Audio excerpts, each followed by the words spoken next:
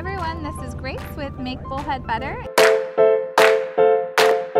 And this morning I am here at Rotary Park, which is a huge park that we have here. It has so much to offer, but behind me is the RC track that is being completed.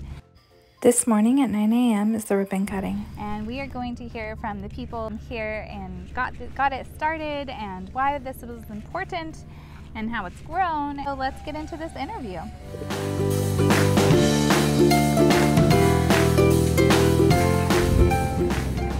Hi, I'm Dave Heath, Parks and Recreation Superintendent for the City of Bullhead.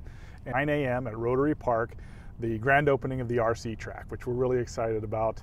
It's been kind of a long time that people have wanted to see something like this, but kind of quick on how it happened with council approving it and getting it placed at Rotary Park. So we're really excited to see it happening, and I think a lot of people in the community are excited to see it too.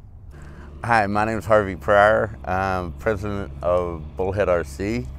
I've been pushing for this since last year because it's just a great community builder. But it's not me doing this, it's actually the community doing this and the community coming together to show the city what we would like to have.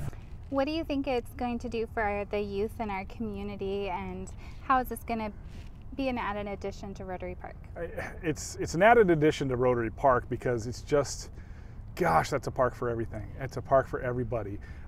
Whether you are a dog fan or a pickleball fan or a soccer or softball fan, now if you're an RC fan, it's something for everybody at that park. And I think the nice thing that it does for our youth is we're always trying to combat that complaint, oh, there's nothing for kids to do around here. Well, here's something else for kids to do.